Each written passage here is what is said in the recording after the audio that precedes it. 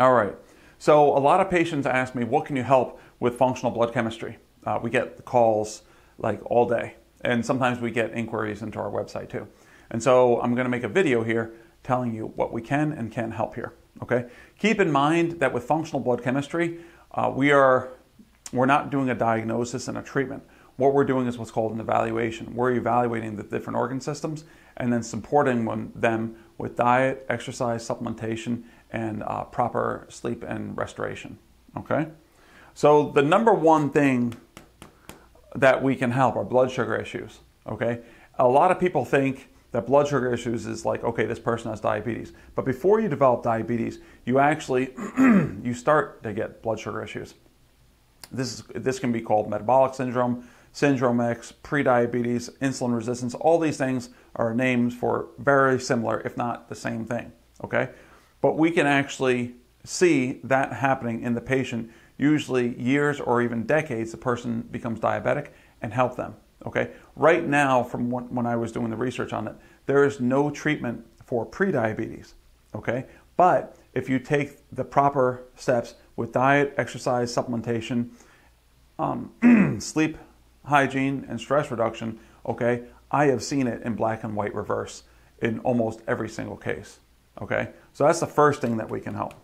The next thing is you can see a lot of vitamin and mineral deficiencies when you use functional blood chemistry. The common ones that we see are, of course, vitamin D, zinc. Those are the ones that are in the press these days, but also B1, B6, B9, B12, calcium, magnesium, phosphorus,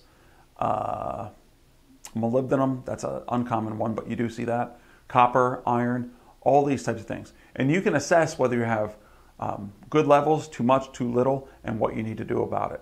But you can find that all with functional blood chemistry. Very, very good.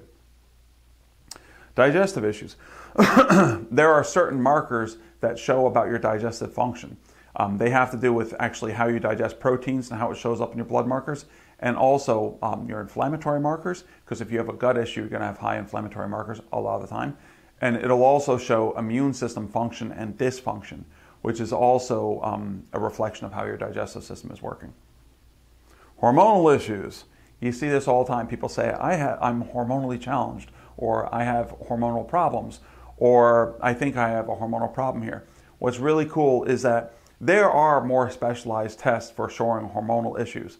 But what I can tell you is that if you have functional blood chemistry and you get everything balanced, usually the hormones will get back into balance. But specifically, you will find hidden adrenal, thyroid, and pituitary, one of the glands in your brain.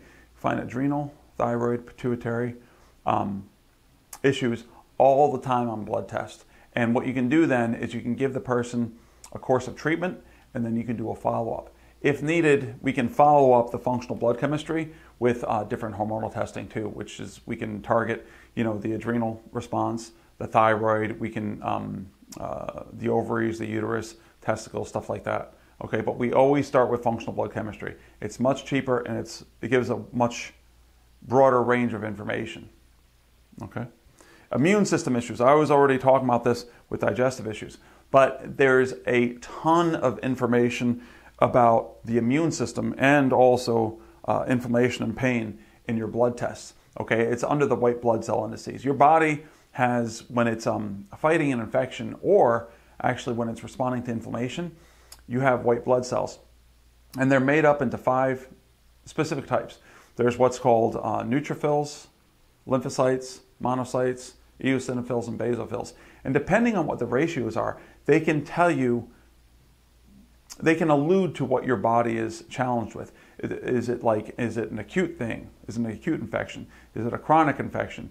Does it look more bacterial? Does it look more viral? Does it look more like a parasite? Does it look more like a fungus? All this type of information you can get from functional blood chemistry. Fatigue. There's lots of reasons for fatigue, from dehydration to blood sugar issues to too little iron, too much iron, to vitamin mineral deficiencies, immune system challenges. All those things you can pick up with functional blood chemistry. And then I said many more issues.